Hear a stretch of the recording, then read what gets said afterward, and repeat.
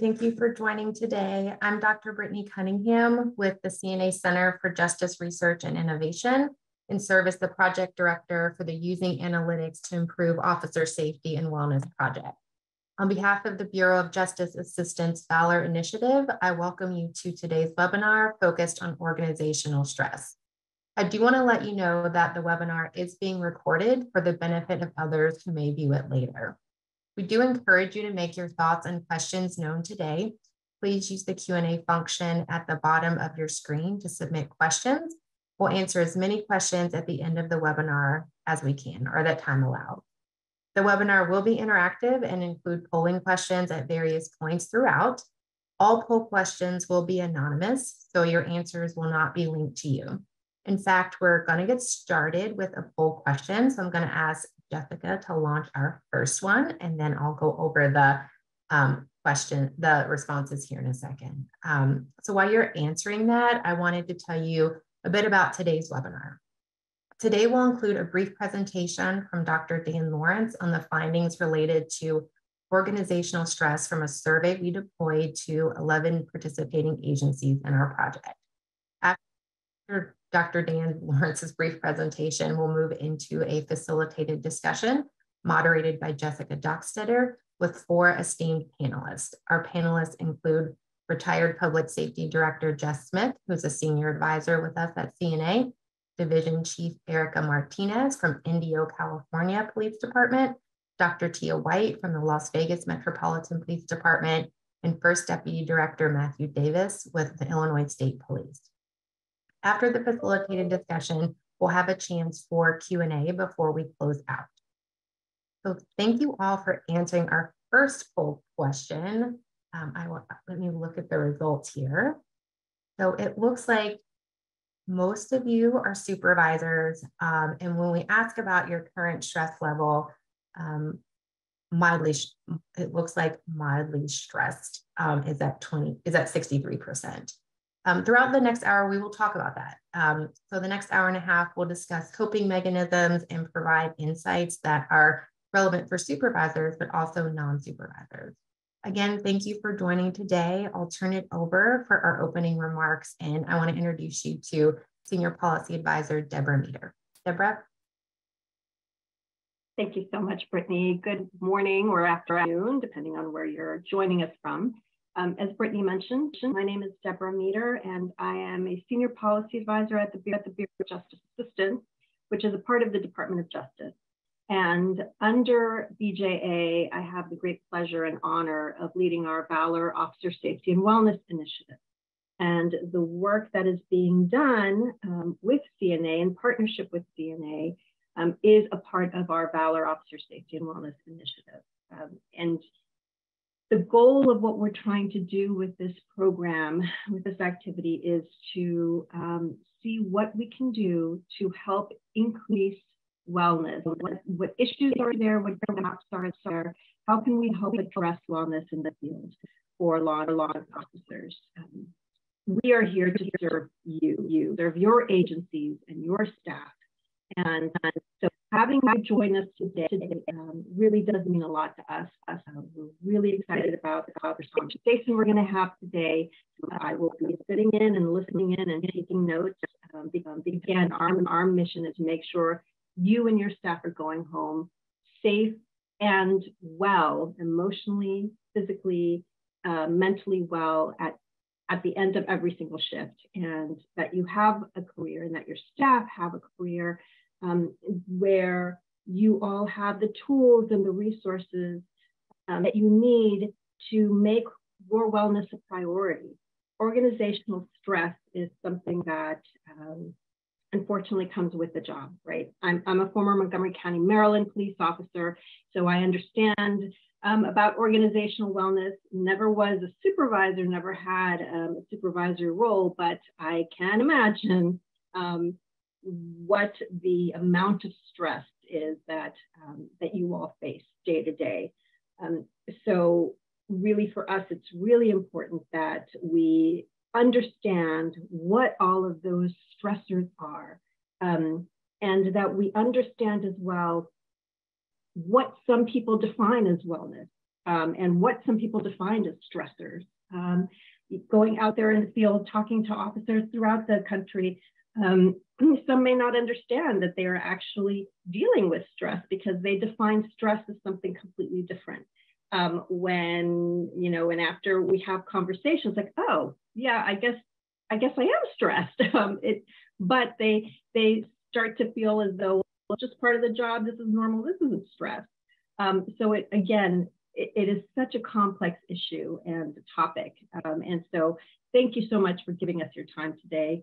And I hope that you find what we talk about today useful. And thank you.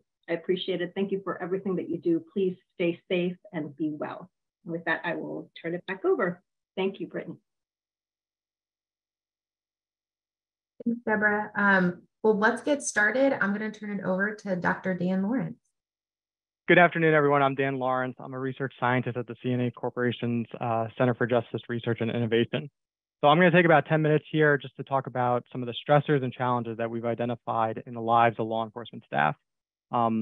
This work comes from a larger project examining law enforcement staff wellness funded by the Bureau of Justice Assistance, where we partnered with 11 law enforcement agencies across the country to collect varied perspectives on issues related to officer wellness.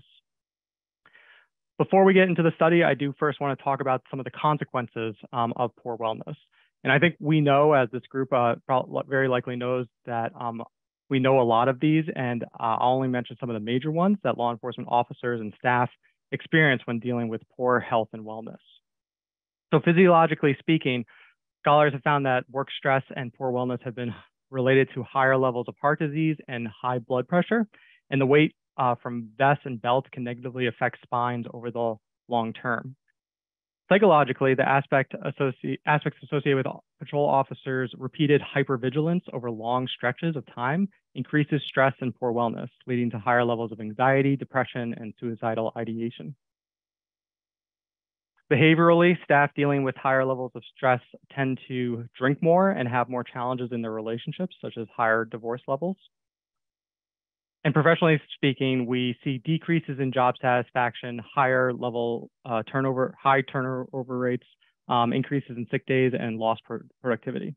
So these are just some of the negative health-related outcomes that come across in working with a law enforcement agency, and I certainly haven't mentioned them all. But what we were really interested in was looking at some of the stressors that are identified by both sworn and non-sworn staff in law enforcement agencies. And that brings us to a study, CNA's project titled Using Analytics to Improve Officer Safety and Wellness. We're currently in our second phase of this project, which is focusing on officer wellness. The first phase actually examined calls for service data from 4 agencies to estimate the factors related to high-risk incidents and identify drivers of officer injuries. More recently, though, we've conducted staff surveys in 9 agencies, law enforcement agencies across the country. These agencies were of various sizes that included a state police department, a tribal agency, along with 7 city-level agencies to collect information about staff wellness and wellness programs. The data were collected just earlier this year, so it's very recent. We were able to obtain responses from all types of staff members, including any level of civilian position as well as sworn staff. The total sample that we collected from was approximately 1,300 staff members, and that included 850 sworn staff and 400 professional staff. But for the following analyses, we pulled information from 993 respondents who provided written information to a single open-ended item. And that item asked respondents to describe what caused their mental and emotional health to deteriorate in life and work. And this item was purposely designed to be very broad because we wanted to have as many perspectives as possible. And it's worth noting here that 78% of all the respondents provided an answer to this question, which is a relatively high amount for a survey question that has a voluntary written response. So it's pretty clear to us from the start that law enforcement staff certainly want to talk about these issues about the stresses that they have. After reading and hand coding all the responses to that item, we identified 38 unique issues or challenges that the respondents identified as deteriorating their mental and emotional health. And I'll detail each of those momentarily, but first want to highlight the majority of the issues. The majority of the issues pertain to management of leadership or direct supervisors, with more than half of all respondents identifying at least one issue within that domain. Just less than half of the respondents identified one or more workplace or life stressors that affecting their mental and emotional well-being, while roughly a third identified mental health related issues. A fourth identified workplace culture issues, and finally a fifth of the sample identified public support or political support as being a challenge to their emotional well-being. And I'm going to go through each of these in a little bit more detail now, but I do want to emphasize that the first two, the leadership supervisors and workplace stressors, involve issues and challenges that are directly related to the staff's work, mainly issues that are manageable by the agency. So respondents identified 8 issues that pertain to leadership or supervisor challenges affecting their well-being. The most prominent of those was not feeling supported by their upper management or their higher staff. And this could come from a high-profile event, such as a command staff not really supporting or backing an officer that other staff felt was acting in good faith or within policy and the law during a critical incident. Or it could be from a more mundane event, such as not getting support when a staff member is feeling overwhelmed with the work. A lot of staff also identified being poorly managed or overmanaged as a leading stressor. Essentially, they advised that they want to be trusted to do the work required of them. But associated with that, they were also frustrated with how much of the expectations of their work changed, or how unrealistic some of the goals were, reaching some of those goals. And there were many who expressed a lack of they felt that there was a lack of appreciation for the work that they do. The second leading group of stressors in their lives were associated with work that the law enforcement staff do. So this likely isn't surprising to many of you, but they expressed that there's just too much work leading to burnout in their jobs, in their lives. Much of this came from a lack of staff, a lack of resources, a lack of equipment, and it made all their work much more challenging to do their day-to-day operations. There were many different noted life stressors, with poor work-life balance being the leading issue. A notable issue was the ability to decompress, and that not just having personal time to themselves, but also having time after completing a call, or having breaks that were respected by their colleagues and supervisors so that they could mentally prepare themselves for the next call. Financial stress and stress from family duties and other personal life aspects were also top issues. Roughly a third of the sample detailed one or more mental health issues deteriorating their well-being. Most notably were aspects of not having the time and ability to develop good coping mechanisms. Many staff mentioned that seeking therapy was challenging for them, and they also felt a stigma from their colleagues or work culture about seeking that help. A notable mental health challenge regarded the amount of traumatic events that the staff witnessed. And this was among both sworn staff as well as civilian staff. There are a few crime scene analysts and dispatchers who expressed being really worn down by the amount of trauma that they dealt with on a day-to-day basis. Issues pertaining to workplace culture covered a host of different things, but we categorized them into the 3 main groupings. The first corresponded to challenges with colleagues, which included things like having a difficult relationship with a colleague, feeling that other colleagues weren't doing their fair share of the work required of them, aspects of nepotism or favoritism in promotions, and feeling that some staff were too inexperienced for the positions that they held. And the culture category, which was mentioned pretty frequently, was just a broad category collecting aspects of police culture. Although there was some overlap with that final category, which spoke about staff being really gossipy, toxic, or just negative in their behaviors and mentalities during their work. And finally, about 1/5 of the sample mentioned how current public views toward the police affect their mental health, as well as feeling that political agents from their city, such as the chief or the DA, actively do not support law enforcement staff in their work. I would also note that very few respondents mentioned specifically how community members were disrespectful or difficult with police staff during interactions. And this is the final chart. It ranks the top 10 issues from those 38 that were detailed in the responses. And I'll note here that 88% of the respondents noted at least one of these issues in their comments. So what really jumps out at me in this chart is that really only 2 of them, that is public perceptions and an individual's ability to cope, are really outside the agency's direct ability to manage and control. What I mean is an agency can better develop work policies to improve work-life balance for their staff that can also ensure that they don't get overworked when on duty. For example, many staff from one of the larger agencies in the study advocated for the 10-hour, 4-day-a-week work shift as opposed to the typical 8-hour a day across 5 days. They felt that this shift schedule allowed them to have more time in the field to respond to calls, while also allowing them to have time off with their families and handle other personal matters in their lives. Such policies and aspects could have secondary benefits of supporting staff, improving morale, while also reducing general work stress. And furthermore, requiring in-depth trainings for supervisors or yearly in-service management trainings could support staff by ensuring that managers know how to set clear expectations and that their staff feel that they have the ability to be trusted and get the task done without feeling that they're being micromanaged. So those manager trainings could be critical to improving the relationships with other staff. Such changes could also potentially improve workplace culture and hopefully how colleagues may treat each other. And I know that these are like paradigm shifts. They're monumental. So I'm making it seem very simplistic here, but by identifying the specific challenges that your staff face, you can begin to identify areas where improvement is needed, whether it's in policy, management, or culture.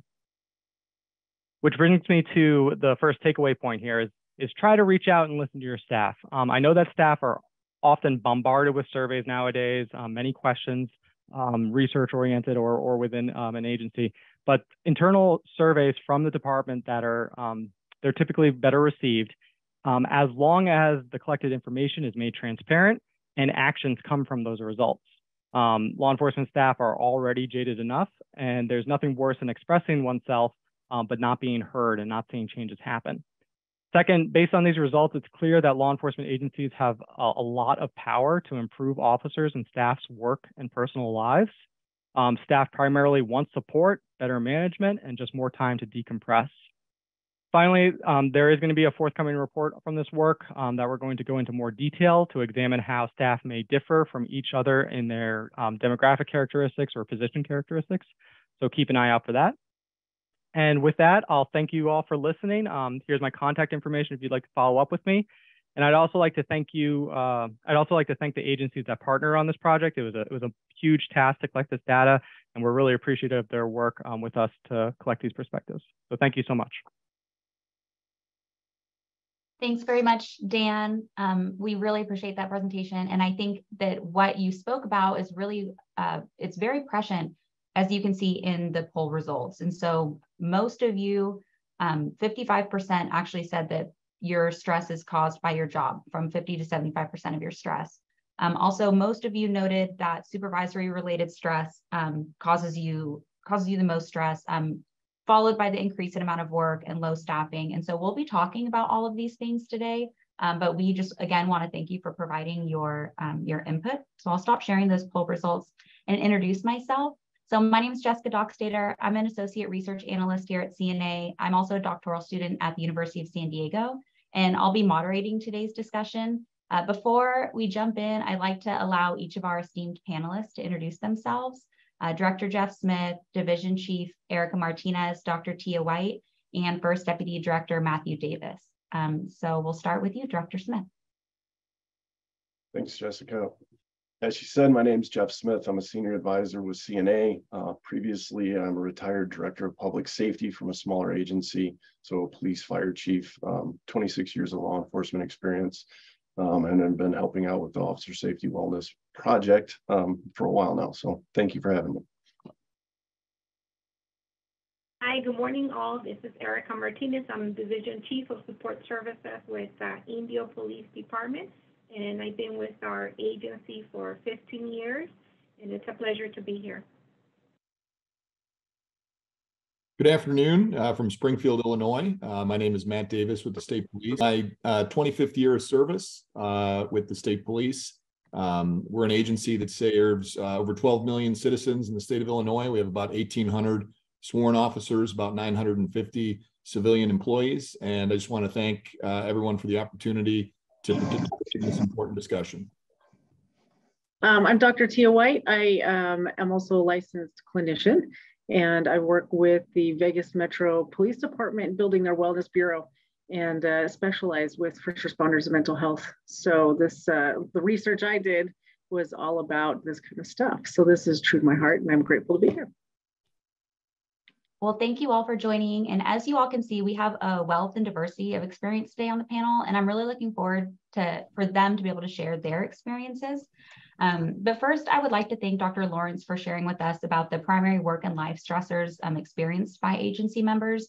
So many of the themes he discussed, such as leadership and supervisors, workplace stressors, and workplace culture, were prominent in the interviews that we conducted.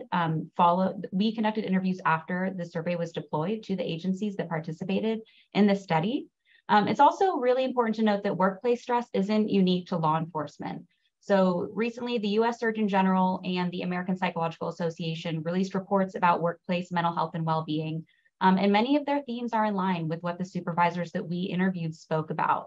So while workplace culture and stress is something of importance at the national level across all industries, today we're going to dive deeper into the types of organizational stressors experienced specifically by law enforcement, coping mechanisms that they can use, and how a command staff member can help to reduce stress for their supervisees.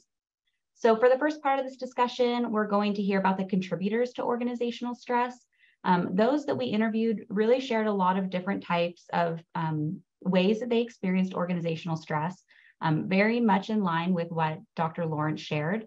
In the interviews that we conducted with the agency members, both sworn and professional staff shared that the contributors to organizational stress that they experienced fell under 5 main categories: supervisory related stress, an increase in amount of work, low staffing, interpersonal challenges, and burnout. So all the answers that are all the ways that you all, when you answered that poll question, it's very much in line with what the agency members across the country were experiencing. Specific to supervisory related stress, some of the command staff shared concerns about the impact of organizational level decisions on their relationships with those they supervise, such as the need for mandatory overtime, salary related decisions, and scheduling. Other command staff shared that they felt additional pressure due to the amount and type of job responsibilities that they assumed when they became a supervisor, the continued understaffing and deployment concerns, frequency of policy changes, and also the need to meet budgetary requirements. Command staff also noted that they, in experiencing an increase in amount of work, they said that the workload that they were encountering is on an unprecedented level. This increase in workload impacted their ability to maintain a work-life balance, which I'm sure many of you in law enforcement can understand. Low staffing also influenced the ability for a supervisor or command staff to experience a work-life balance, and they felt that more hires would help to reduce the stress that they and their team experienced. But the ability to recruit and retain members is influenced, they felt, by public perception of law enforcement. Finally, command staff did note that the different types of leadership styles that they observe and that they participate in can impact supervisory and employee well-being, specifically micromanaging versus encouraging self-sufficiency. And the intricacies of managing and working with multiple generations was also a very common theme that we experienced. So I would like to open it up to our panel now and start with you, DC Martinez. So you previously shared with us how you and your agency and your command staff are coping with low staffing. So can you talk with us about how that has affected you and your command staff? And also the other panelists are encouraged to chime in as well throughout the discussion today. Absolutely. So just give you a little profile of our Indio Police Department. So I oversee our 911 center, right? So like the majority of law enforcement agencies here in the region, we're also dealing with staffing shortage. And just a little profile on the city of Indio. So we're the largest city in the Coachella Valley region. So we're about 100 miles east of Los Angeles. It's called the Southern California Desert Region, Coachella Valley region. So you have major touristic spots like Palm Springs, city of Palm Springs.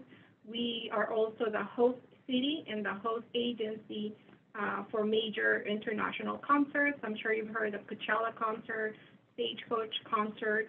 So our population here is about 100,000 for the city. However, when we have our concerts, our population doubles, right? Going back to increased calls for service, for our dispatch center. So we go from 90,000 to 120,000 for the whole month of April as the host agency for those concerts, which is it's great, for the economy for the city. So that's locally, that's what our center is dealing with, and also being the largest and most populated city in the Coachella Valley, we also handle a large number of calls for service. So just to give you an idea in terms of our numbers, we're handling approximately 161,000 calls for service that come into our center on an annual basis. That's about 43,000, 44,000 911 calls, and then of course we have non-emergency calls, about 117. And going back to low staffing, currently we're authorized for 14 full-time dispatch positions. However, right now we're down to 7 with 1 on extended leave. So what we're called critical staffing shortage, very similar to the other agencies nearby. So that, of course, it's a stressor, for our staff, and going back to mandated overtime, right? So during the concerts, nobody takes a day off. Maybe we would take about a day off, but if there's a call out or somebody's out sick, then we have to call back a dispatcher to come and provide support. We're dealing with attrition, right? So we have what happens when you hire someone, 20 years ago, you hire a group of dispatchers, and come 20, 25 years later, they're all going to retire at the same time. So we're dealing with attrition-related staffing shortages.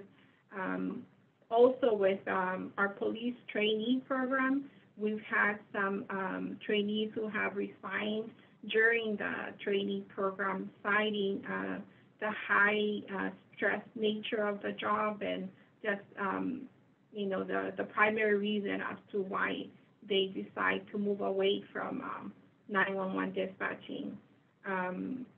In addition to that, another contributing factor to a low staffing is it takes us approximately 3 to 4 months, I'm sure very similar to other agencies on this panel, to fill a position, right? And we're competing with 5 or 6 other agencies in our valley. We're competing for the same pool of applicants, right? Again, very competition. We're doing recruitment. We've been doing really well with our recruitment efforts. We have an outstanding, in my opinion, recruitment team. So we do have some dispatchers, right? The light at the end of the tunnel. We have some dispatchers in background. Our agency has also recently started to hire new dispatchers at a higher step, right? So trying to offer more competitive wages.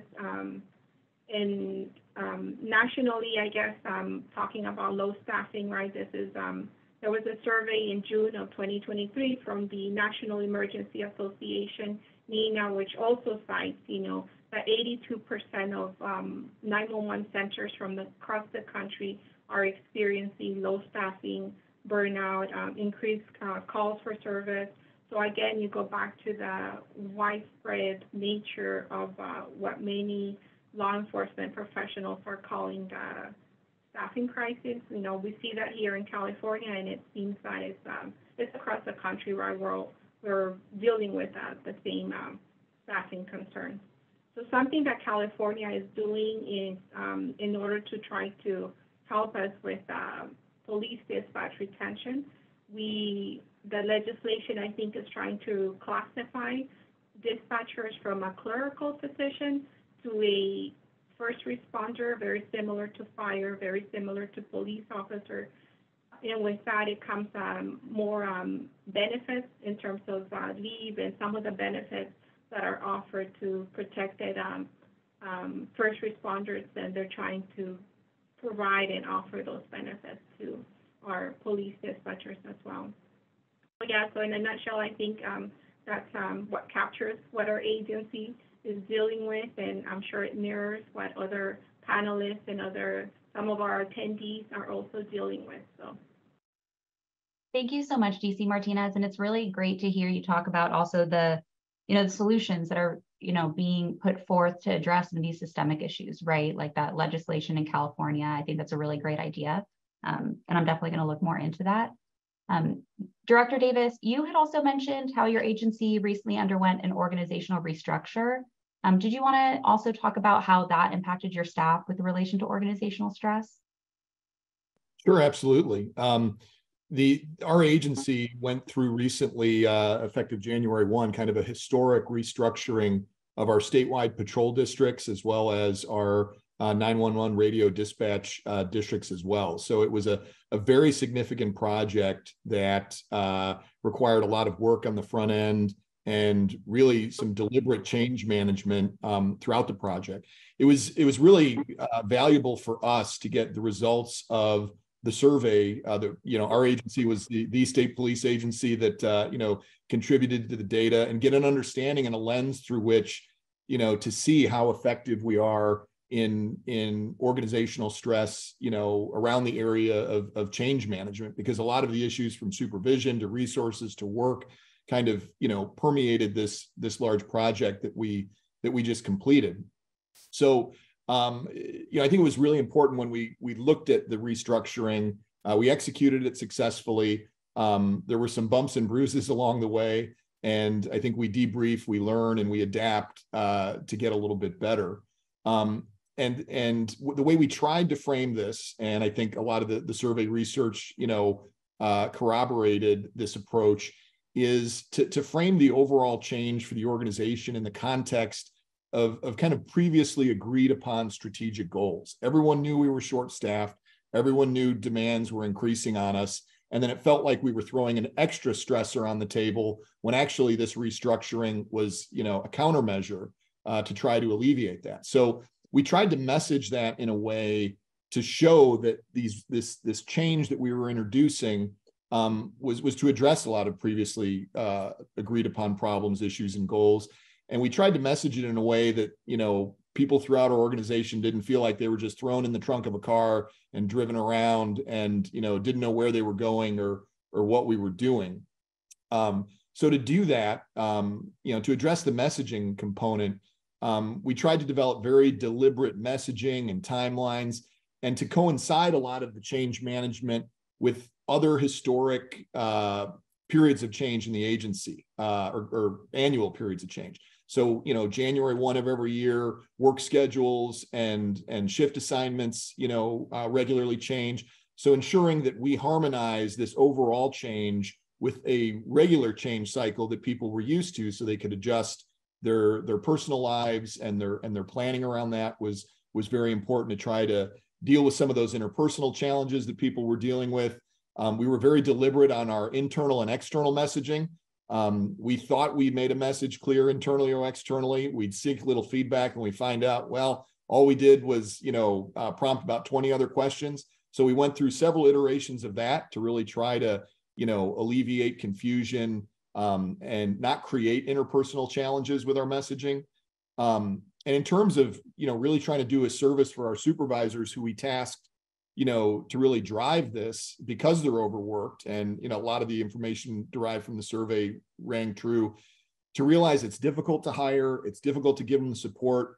So to be creative and come up with consulting services, short-term help and consultants to help them, make decisions in some of areas that maybe aren't their normal comfort zone with respect to strategic allocation of resources and some of the logistics. So that was another tool we tried to bring to the table to reduce organizational stress. And really, what we tried to do with a limited degree of success, and obviously subject to continuous improvement, is just to acknowledge that stress itself is a discrete resource to be acknowledged and managed in an overall change management project.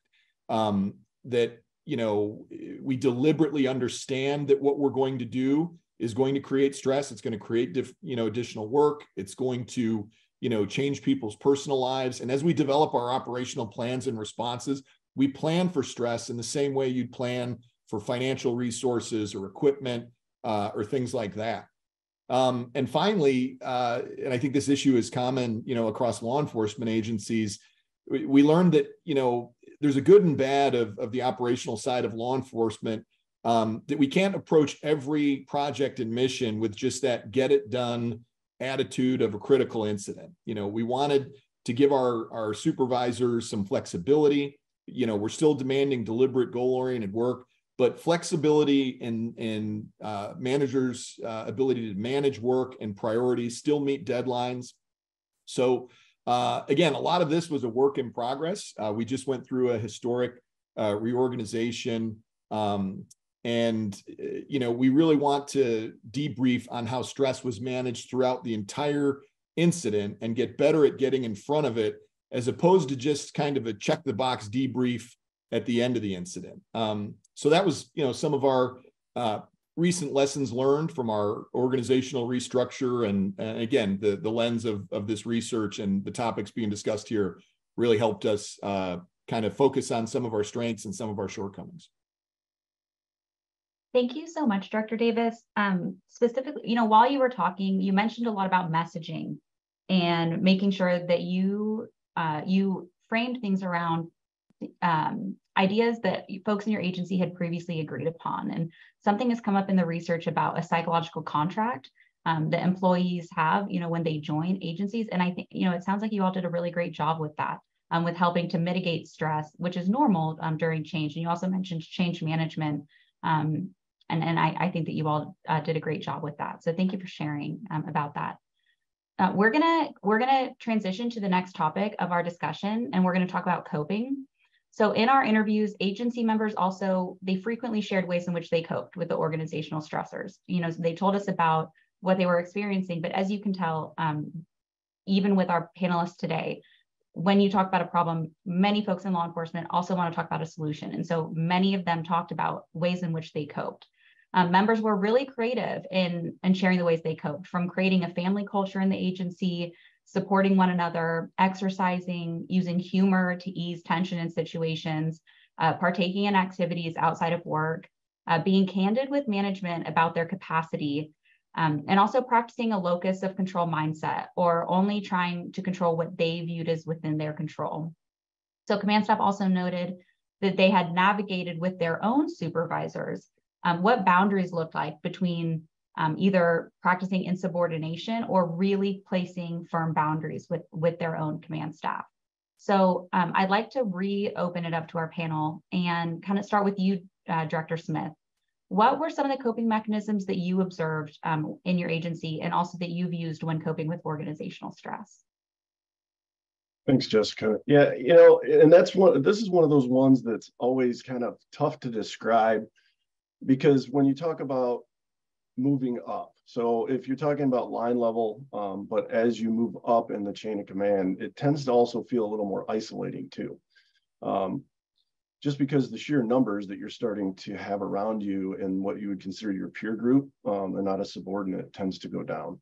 But the techniques and a lot of the things that most of the people that I'm aware of, that I've used, that we've heard from, they tend to do the same thing. And that is making sure and taking steps to really try to make sure that they're communicating and they're talking to each other.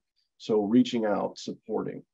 And it can start with things that are just, I don't want to say minor, but might be like run-of-the-mill type things that might cause some stress, but it's nothing huge. So we're not talking about necessarily a critical incident, but before those types of things happen.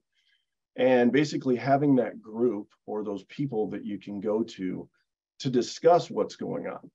And as you're doing that, and as you move up into different positions, that peer group may change a little bit. So, you may be down to only a few people that you think that you can maybe open up to, or that you can go to, but either through professional organizations, maybe it's regional or your local area with other people that are in similar positions. And I know we're going to talk about a little bit talking up. So maybe you're talking to someone above you and having those candid conversations.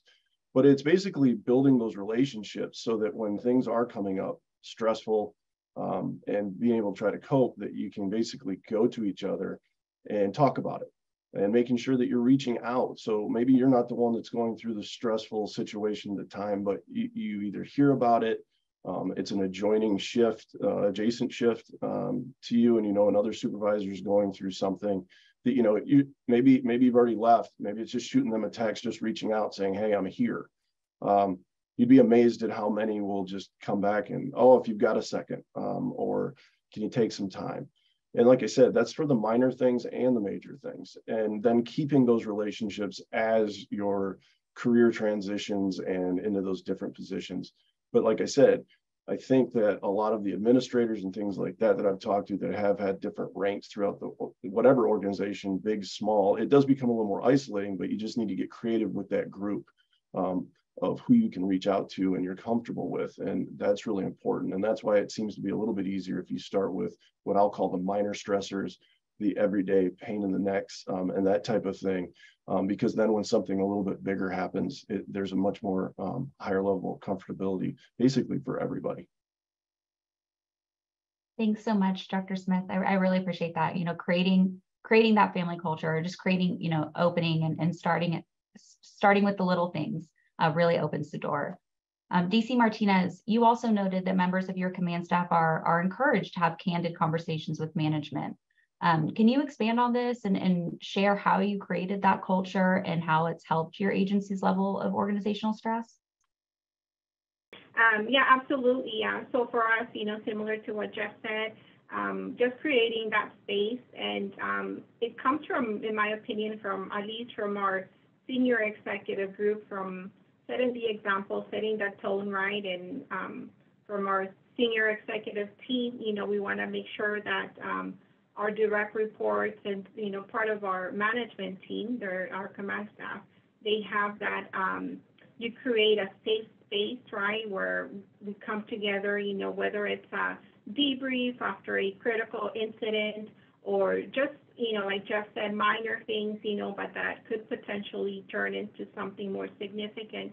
Just having the confidence, the safe space, where we could have candid, respectful, professional conversations, right, and to be listened to, right, and going back to what Jeff said, for us in management, at least my experience, it sounds like he was describing our senior management team.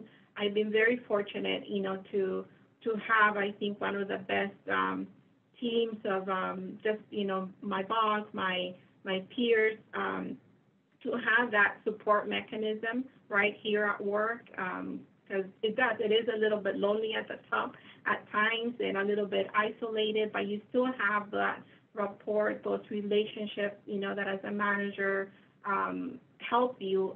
For me personally, and I think I've shared this with you, with the research team, is I believe that it's important, at least for me personally, to have a holistic support system, both spiritually, family, outside of work, right? Having the coping strategies, when you go home, having that handful of people that you trust, that you could go and, vent or just, hear their perspectives, right?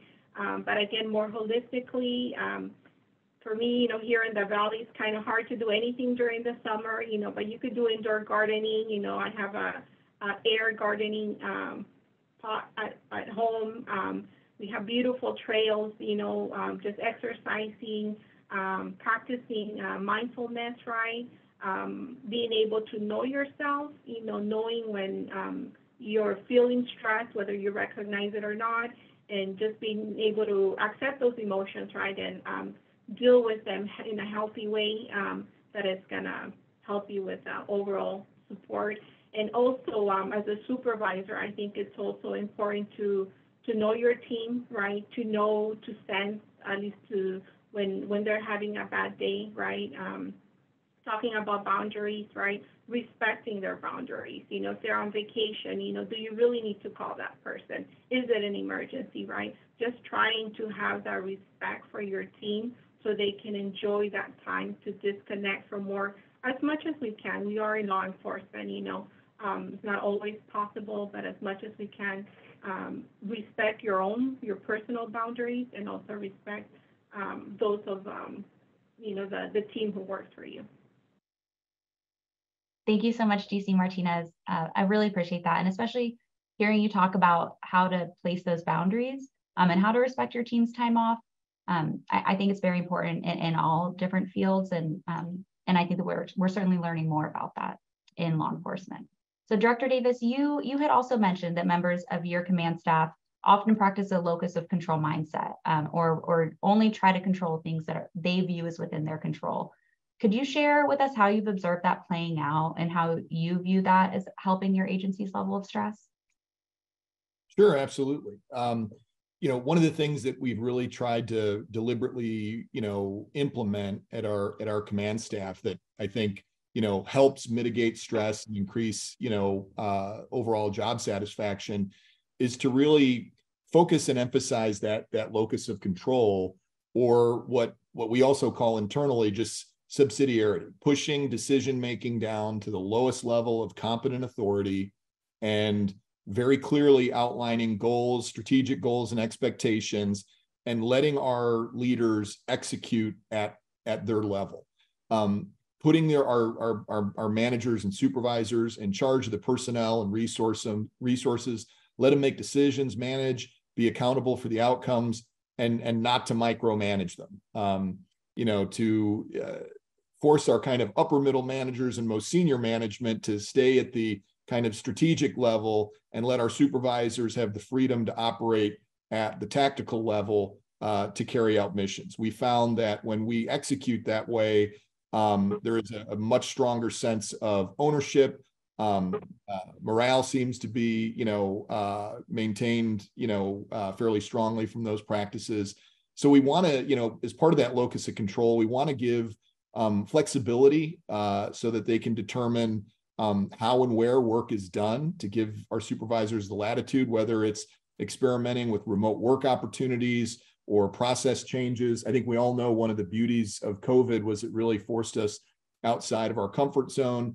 And, we had seen some great efficiencies across our agency, particularly in our forensic laboratories, where our lab directors got very creative and developed some very efficient, blended work models because they were told, here is your work, you're in control, here are the deliverables, go execute. So we really, as part of that locus control, want to empower them to help set priorities. But also, in addition to empowering them, we also want to train them and give them the tools that they need, not only just to manage efficiently, but back to kind of managing and acknowledging stress as a resource that's to be managed that I mentioned earlier. This past year, we tried to implement some specific kind of tactical training for our managers as to, when you're given locus of control over your people and your operations, how you can include, the recognition and managing of stress as a real thing. We drew on the research of Dr. Matt Grawich, and we tried to get our supervisors and our managers to think of primary, secondary, and tertiary points of intervention when we plan as to when we can acknowledge and mitigate stress. So allowing them to eliminate stressors before they even need to be managed, when they develop, where and how work is going to be done, kind of the primary intervention, the secondary intervention of mitigating the effects of stress. What can we do?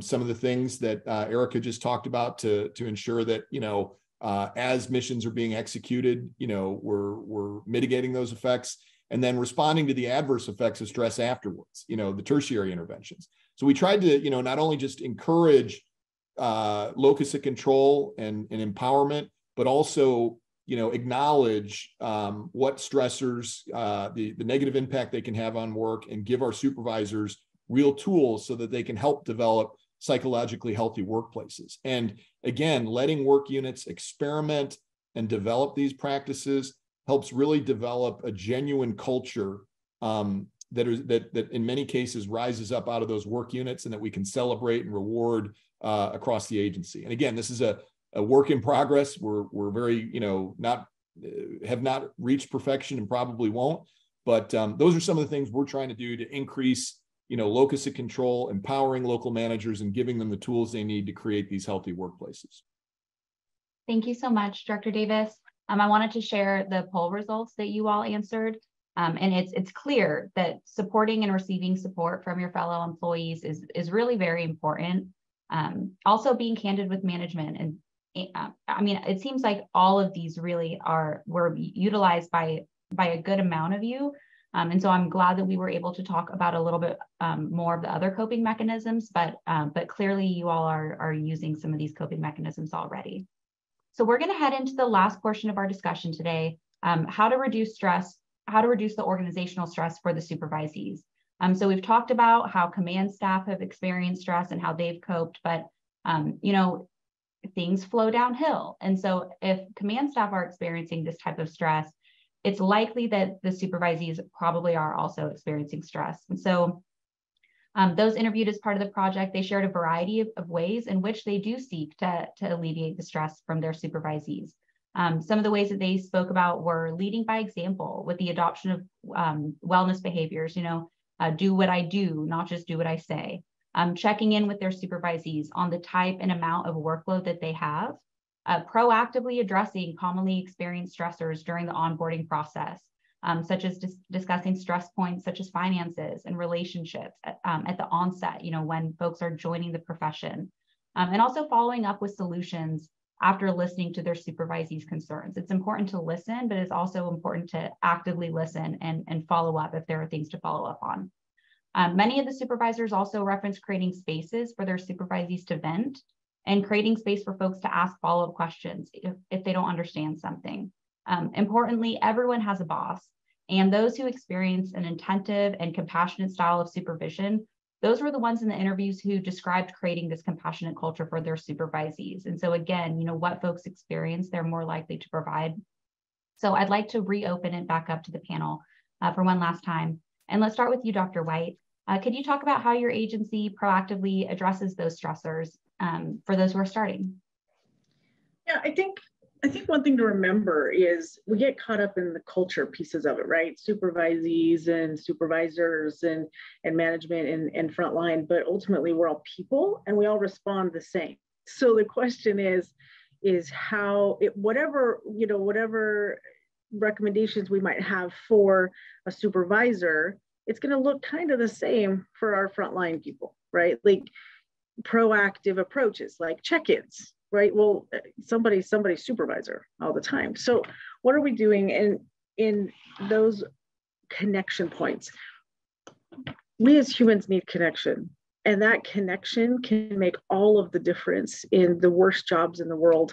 I don't know if you guys have ever had like the best boss, but most of us would follow our best boss wherever they went because it was so valuable, that connection that we had with them. And we would make life changes to stay with the boss because they're so valuable to us, right? So, but remembering it's the connection that mattered. So we're trying to find ways that we can connect and remember that we're humans and people and not just law enforcement, not just the boss, not just the whatever. And sometimes it's simple things like giving a compliment, not just, hey, you did a good job, but hey, I really value how you talk to that community member. Your tone of voice is really calm and mellow. You have a way about you, right? I really admire that. You know, but really specific things that are so simple to do make a big difference because it allows them to feel seen. Like you took the time to recognize something little that I did.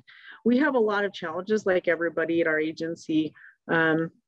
Really, you know, short staffed. Our 911 times are astronomical right now. I mean, you know, we've got all the things going on. But the divisions within we're 6,000 big, so we're very large. And the divisions and the area commands that are the most successful and the happiest, it's because leadership took the time to make connection.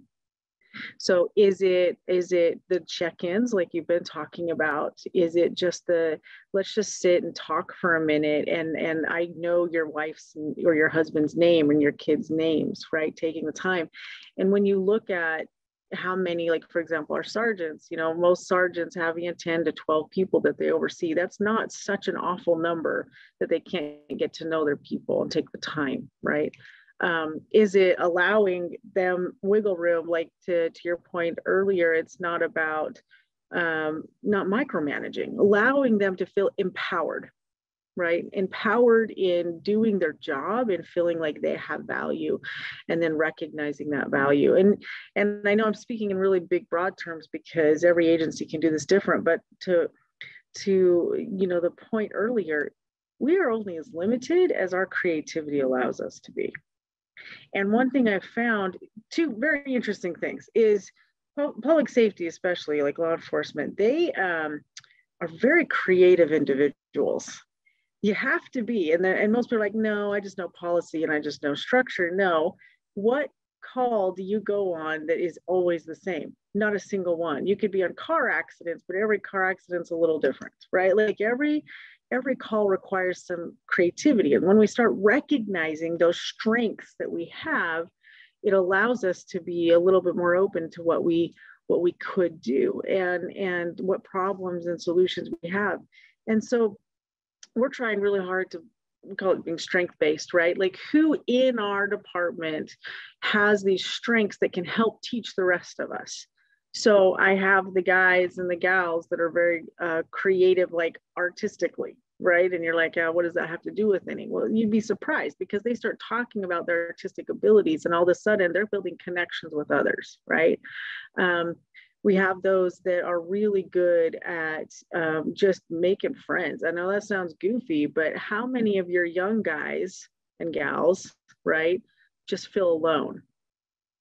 So what are we doing? Well, we're trying to build a mentorship with our people, with our peer support team and with our retirees, right, to help these individuals not feel so alone in what they've got. So, I mean, I could go on and on and on, but the point really comes down to all of these ways that we are trying desperately to get ahead of it, which is the connection point. It's always that connection point. What can we do? Is it a newsletter? Is it a video? Is it a podcast? Is it, whatever it is? How can we do it? And how do we empower our management to be able to do that with their people, and even small ways? Thank you so much, Dr. White. Very important and really good points. Did any of the other panelists have things that they wanted to chime in on with ways to reduce stress for supervisees before we head into the Q&A portion of today's discussion?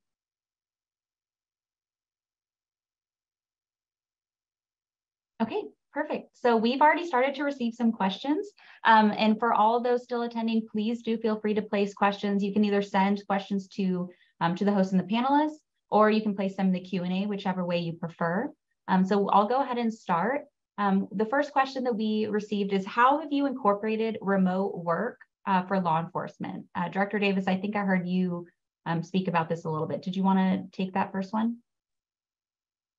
Sure. Our agency being kind of a fully functioning, state police public safety entity for the state of Illinois, we handle our forensic laboratories, we handle our statewide criminal history repository, from patrol functions, investigative functions, et cetera, et cetera. Our operational wing, in terms of patrol and investigations and telecommunications, obviously, the remote work options there are rather limited. What we have tried to do in those areas, and I believe this was mentioned earlier, is explore other work schedules, 410 shifts, other creative shifts that, although it doesn't provide, remote work flexibility, it does provide for a little more time with the family. So that's, some of the approaches we're taking with those operational roles where remote work, has been difficult. In some of our other areas where remote work has proved very successful, what I mentioned earlier, in our forensic laboratories, what we found is our operations that are all digital, not requiring the movement of files or, other, complications like that. We have implemented some pretty efficient remote workflows where, for example, in our forensic laboratories, the scientists are 2 days in the lab doing bench work and then 2 days of remote work where they can do technical review, sitting in front of a computer. That's proven a very effective model. In some of our other administrative support functions where records are 100% electric and we have very, strong controls and workflows, we've also seen some success in remote work. So our agency, it's managed kind of at a division operational level. There's some units that do like a 3-2 or a 2-3 on our admin support side. But again, our telecommunicators and our frontline operational folks are still, completely not remote, but we're trying to mitigate some of those other stressors or provide a little more flexibility with the work schedules that I mentioned. Thank you. Any of the other panelists have things to add on that question? I think one thing that in other agencies that I've worked with that they've done just to piggyback off of what Davis was talking about is they've set it up to be successful. Okay, so if we're going to have weekly meetings, then we're going to make sure that everybody's included, whether it's hybrid, right, or it is online, so that whoever's out can do that. Now, I work with some states that are pretty rural, and so they have to, like, you start in your driveway. They're like, the main hub is 100 miles away, and they're the ones that I've learned a lot from. So they know the expectation is that I'm going to connect with my teammates on this day and this day and this day. And now we're going to do it virtual. It's not ideal, but then we know that every 3 months we're going to meet in person, right? Or something like that. But it really has, I've seen a huge difference between the agencies that don't set it up to be successful, recognizing the variety, recognizing the need, versus the ones that just kind of throw it together. Next thing you know, you got a call that you didn't know you had to be on. And it's just such a disconnect. I think it was alluded to earlier in prepping people for what to expect. People need to know what to expect, right? So set it up to be successful. It does work. I mean, it doesn't take away a lot if it's done well, right? Going back to what Director Davis said, for us, very similar, although we haven't been able to offer any, again, because of the nature of that work that we do, any remote work for our team. We do have more flexible scheduling. So for our professional staff, for records, again, very similar. They're able to have the option of working a 4-10 schedule, right? They're off weekends, every Friday off, or a Monday off. They also have the option to work a 980 schedule, but some of them actually prefer the shorter days, Monday through Friday. For our police dispatchers, again, very little flexibility in our 911 centers. However, they do work at 312, which is longer hours, but sometimes they have 3 days off or 4 days off the second week. They're similar to our supervisors in our 911 center. Again, although we're unable to offer them remote work, right? They do have a flexible work schedule. They work 4-10s, and it's more of a hybrid based on I take into account their child care needs, commuting, right? Just trying to give them a little bit of flexibility to the extent that the agency is able to offer that. Not always, but at least a little bit of flexibility. Thank you so much, DC Martinez. Another question we received is, how can my agency increase supervisor buy-in to the importance of wellness resources? I think this is a great question.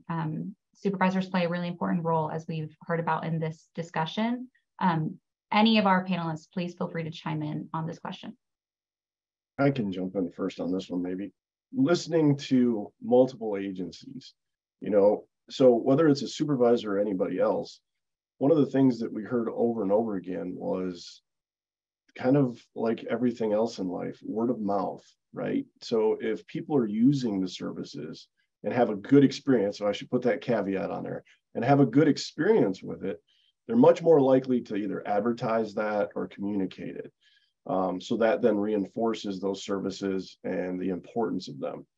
Now, my personal opinion, I think, depending, some people are going to have good feedback, and some are still probably going to either be skeptical or be worried about the stigma and that sort of thing. However, with supervisors, it's one of those that it's very important that management, administration really get the message out. So there is that understanding, and we always talk about top down and we talk about bottom up, but it's one of those really trying to make them, I shouldn't say make, but have them understand how important all of the resources are, their availability, what they can do. And then as things occur, hopefully you can get, and I was going to use the term, but I remember from our roundtable, we didn't want to use the word buy-in anymore. So I can't remember what word I changed that to right now. I'm drawing a blank, but you know, get that so that everybody kind of understands that as far as your supervisor level. And that way, as these things come out, like maybe it's a yearly reminder or every 6 months, or it's a quarterly little newsletter that has the blurb, your supervisors are now talking about it with the employees and, you know, explaining some of that importance. But it's back to that messaging and everything else.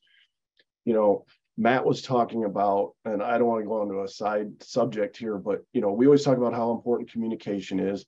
And we all know with law enforcement, you know, and fire and everything else, it's all about trial and error. You know, everybody's trying to do the best, but we learn from our mistakes, hopefully, and we try to shift that. But, you know, one of the important things that he talked about was back to that communication piece. You can have the best intentions and you can think you're communicating extremely well, but if you're not taking that feedback back in, re-examining it, and then maybe making those changes. Maybe it looked great to 14 of you or something, but 3/4 of the rest of the department is like, this either makes me mad, doesn't make sense, something like that. So that communication piece should go towards wellness resources also. What are you hearing back? Where are some of those issues? How can you improve it? If you're an administrator, maybe you have to go to HR and say, hey, have we looked at different resources for just public safety as an example? So that, you know, because some of the employees are worried that, you know, this psychologist or this counselor doesn't really understand the job, and that's an issue. You know, so it's back to that communication piece and then getting that feedback and then running with it.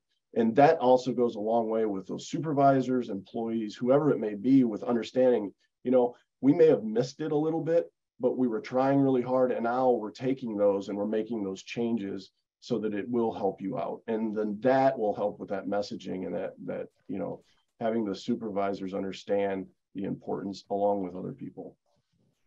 Can I just piggyback real quick off of you? One thing I've seen over and over and over again, years and years, is the consistency matters, right?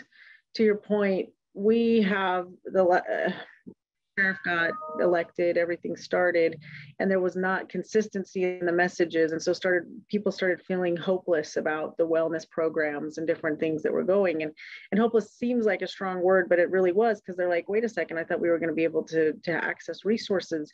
And so just going around and listening to the hundreds of people's feedback, it's like, well, we just want to understand what's going on. Just tell us what's going on. But it all comes back to the same thing as that consistency. What efforts are being done. Like it's easy to take bad news if you know, like if you've been told like over and over again, or not even, maybe bad news isn't the right term, but you know, it's easy to say, hey, I don't know what's going on, but at least hear that rather than complete radio silence and everybody's imaginations are going wild, right? So I think that makes a difference, that consistency piece. Thank you both. We received another great question in the chat. Is there any research showing in that departments where officers receive resources to combat stress, there are improvements in police community relations and vice versa? So I'm going to hand it over to Dr. Lawrence to answer this question. Thanks, Jessica.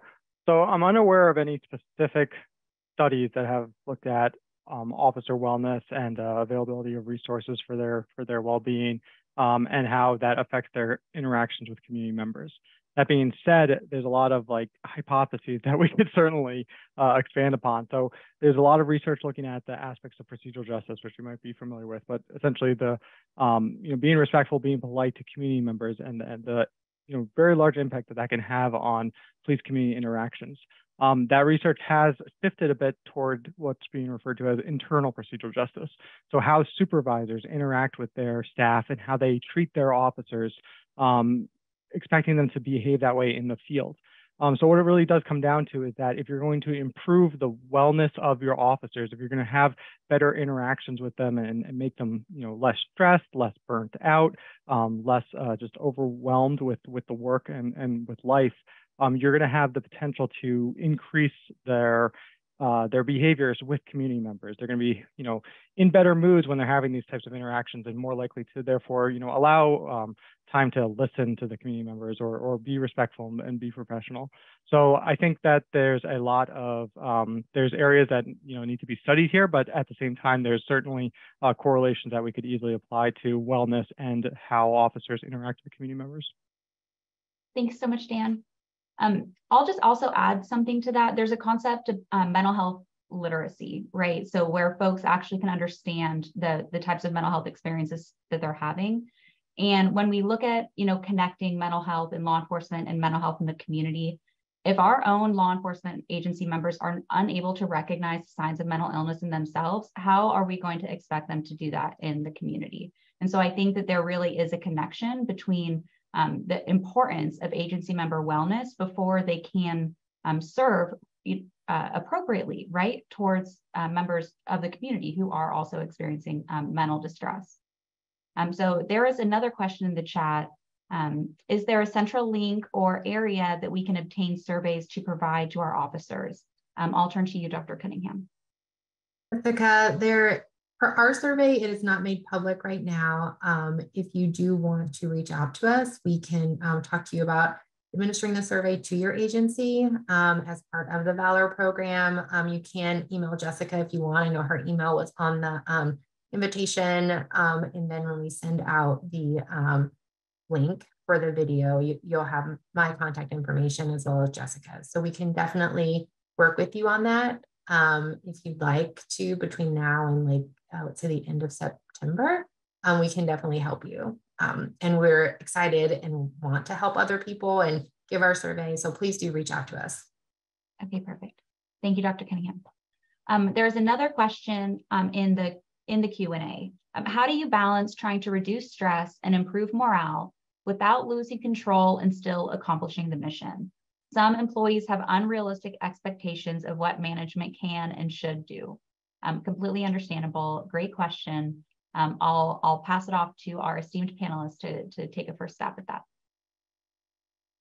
So I have some, I will share what I used to do, and it's kind of crazy, and it's probably only going to work for smaller agencies. But I think some of it, if you tweaked possibly the examples, anyone could follow it. So one of the big things that I learned from example, and then that I tried to do as often as I could, is it didn't matter what job it was, police or fire, nothing was below me, even as director.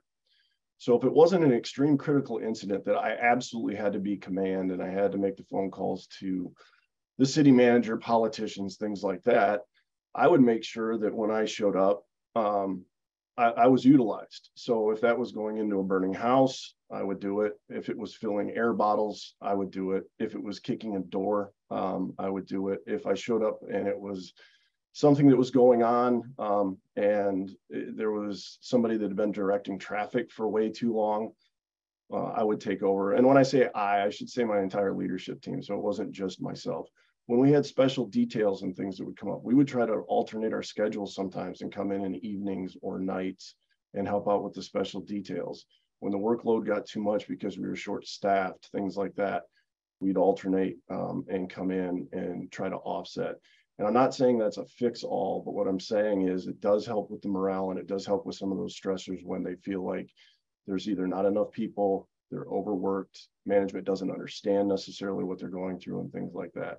And I can tell you that it was a major boost in morale, and it also helped out. Now, I will say when we first started doing some of those things, I'm sure there was a lot of what the hell is the director and deputy chiefs doing here, and what, is something wrong? But once they started to understand that, it kind of became commonplace. And then when we did have a serious situation that required us to kind of step back and do, I'll just say, our administrative roles, everybody kind of understood. But if that time passed, then it was back to what can we help out with and that sort of thing. Obviously, there's the bigger picture of what jobs do we have to get done and things like that, but trying to balance those out. And it also goes a long way with your personnel and morale. Thank you so much, Dr. Smith. Did other panelists have any additional insights?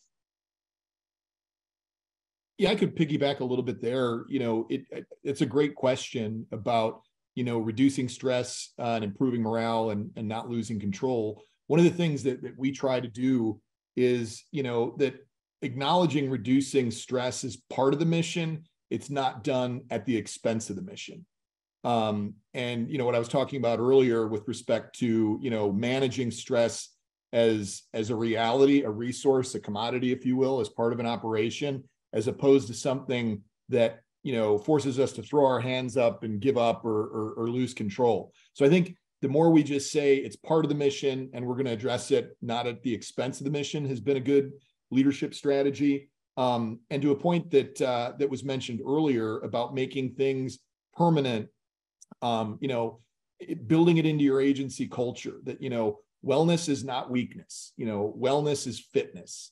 And, if you've got a fitness, culture at your agency, build your wellness program on top of that, that your officers and your employees should, see wellness as part of preventative maintenance, as part of maybe a yearly physical fitness routine. One thing that we try to say is, we want you to take advantage of all the benefits we give you, whether it's your yearly dental cleanings, your number of prescription glasses, the number of mental health, counseling sessions you can get.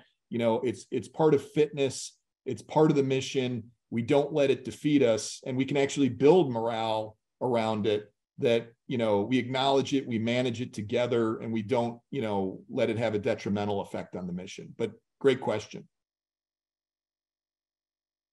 Thank you so much, Dr. Davis.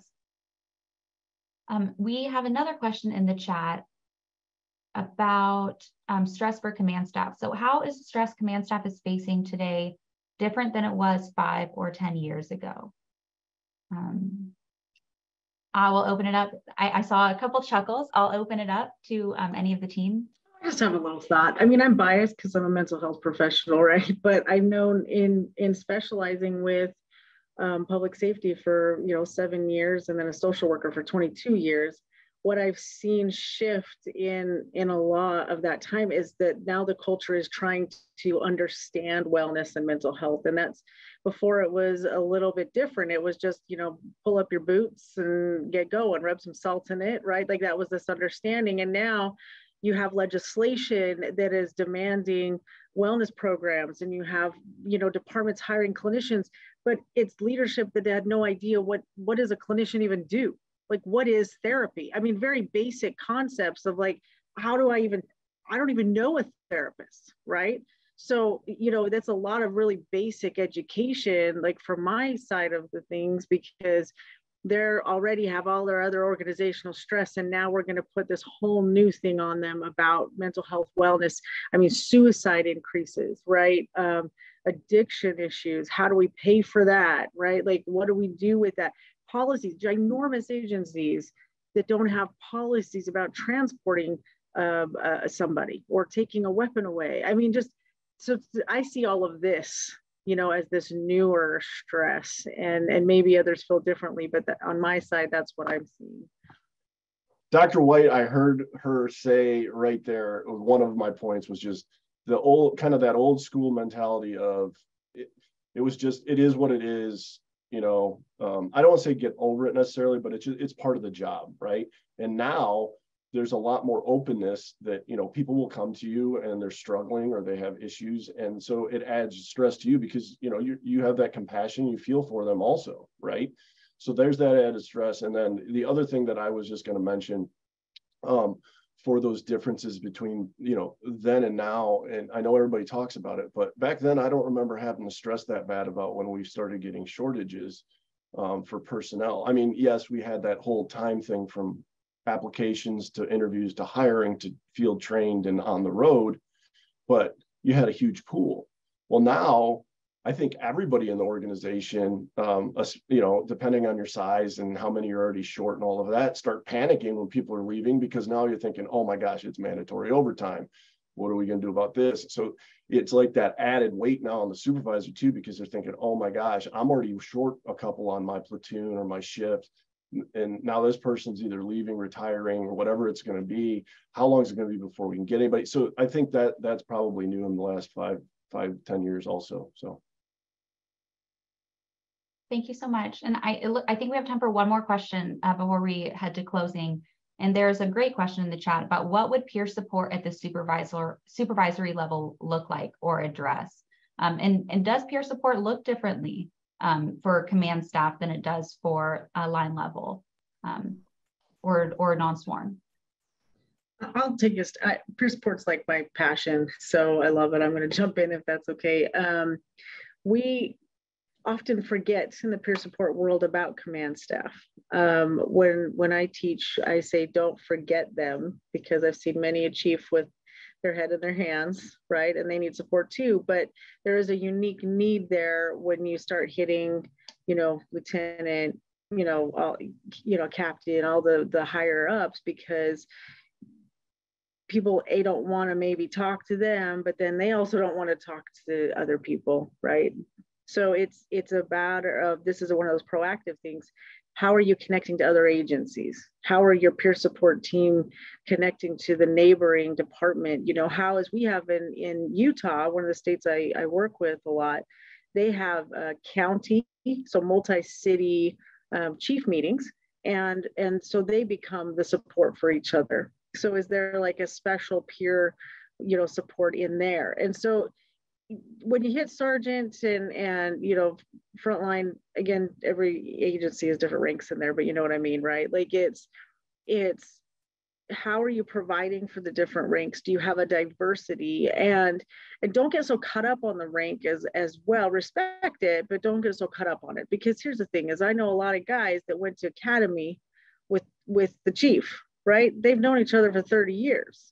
So he has no problem going and talking to him, right? So we sometimes make an assumption because the rank is different that they're not going to go talk to him. But I think if we remember, again, people, connection, right? Allow for variation in rank, connect to other agencies, you will be able to provide what needs to be there. And you're limited to where you set your own limits there. That's what I'm saying.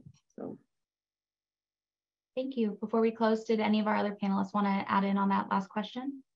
I'll add, Jessica, just briefly, going back to what Dr. White said, is I think for us, in terms of peer support, it's true that you kind of have to create, again, going back to that safe space and your own network. And at least I know for me, as I've been able to move up the ranks, just creating that outside network, right?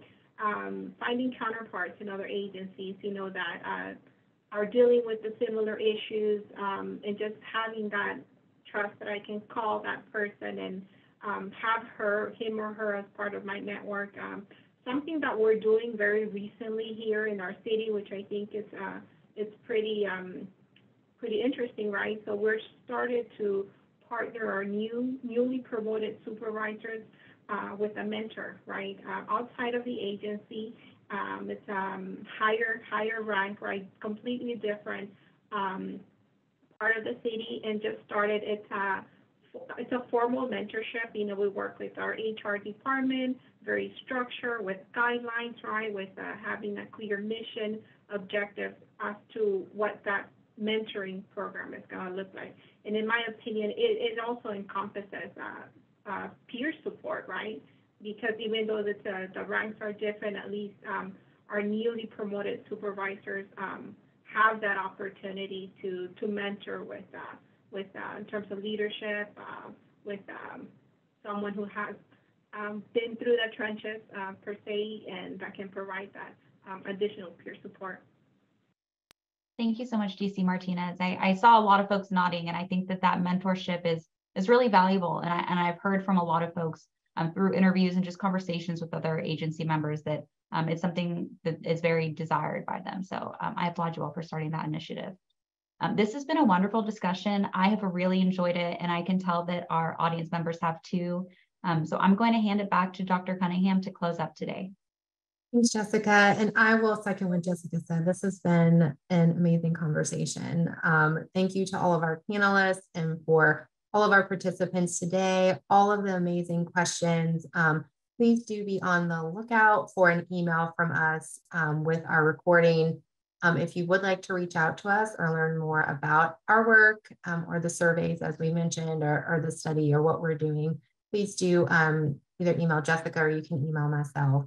But thank you all We hope you have a great rest of your day. Thank you.